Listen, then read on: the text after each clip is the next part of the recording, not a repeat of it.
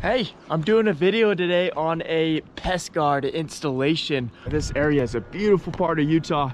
It's out by the river bottoms, and the mountains over here get quite a bit of birds and whatnot.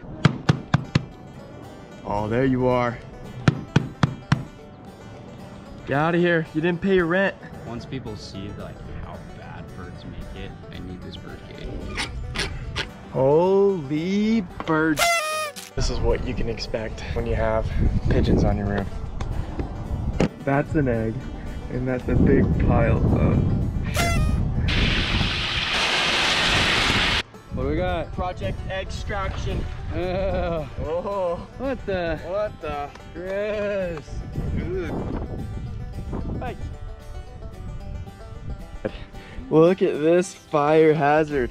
Yeah, a squirrel or something like that came in here and bit it off right there. Let's go ahead and take this apart. So this is what you're getting. In one of these kits, they come in 100-foot sections, and you get about 40 of these clamps that go on the solar panels. And then what you're gonna get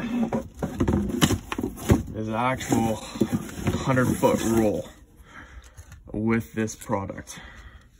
What I have here is a little teeny mini demo panel. On the back of these panels, you'll have a frame that goes usually all the way around. Got these clips, and what you're going to do is essentially just fits on nice. Kind of clip it on there. Let's put another one on.